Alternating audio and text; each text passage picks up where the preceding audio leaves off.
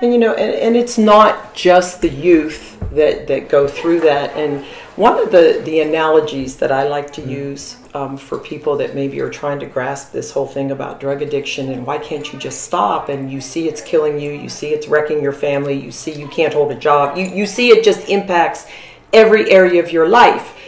But imagine this, Tony, you're in the middle of a raging river and you've got your arms around this rock that's in the middle of this river, and the water's just beating you from every side, even beating your head against the rock from time to time.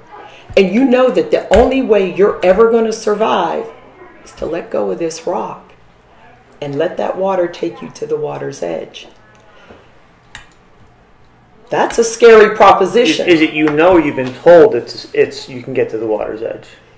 You know you've been told because you see a whole bunch of people standing over there on the water's edge. Yeah. Okay. But yet, for you to let go of that rock, it's terrifying. And so, you know, helping them understand that, you know, once you get to the water's edge, there are tools, there is hope, there is life, there is all kinds of things waiting for you. There is happiness, there's family, there's job, there's, you know, all kinds of things.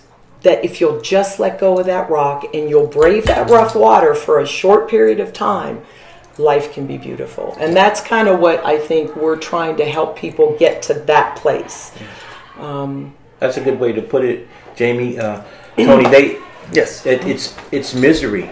Yeah, to get through but just like that rock and the water, they're comfortable in that misery. Only because they know how to manage that. They have the tools to manage. That's their normal. That's it. So it's chaotic, whatever it is. So again, they become dependent on that. You know, that's just it. And they have to be opened up to see that there just might be another way to live than the way you've been living, you know. Yeah. And you know, it's just like when you asked her that question about, but they were told that, you know, the water's down the road, it's going to be, there's something positive down there. Yes, they're told that, you know, and they have to be shown that. And a lot of them just don't think there's another way to live, and you just have to show them. And so it's really good to have people down the road, and we bring in the people at meetings at night. They do 12-step meetings. They've been down the road, they've been down that same road, and they give them strength and hope, you know, with their testimonies. They show them it can be done. That it can be done, you know, and